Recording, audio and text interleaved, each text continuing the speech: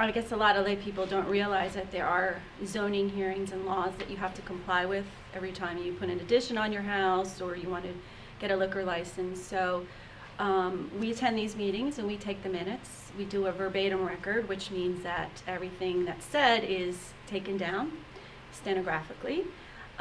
We ask people to identify themselves because sometimes it can get a little crazy. And the hearings can go anywhere. I've had 15 minutes. I've been to hearings sometimes that go to midnight.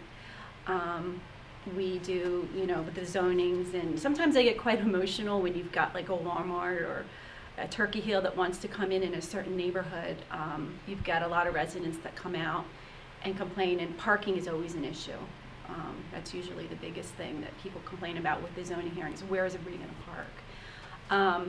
It can get kind of frustrating because you ask people to slow down and identify themselves, and they do initially, and then they start talking again, and they get all emotional. So for us, it's quite intense. I mean, we look like we're not really doing much or thinking much, but in our heads we're trying to basically keep up and listen to whoever's saying what, and making sure that we get the accurate record, because at the end of the day, that's the most important thing to get, is to what people actually say.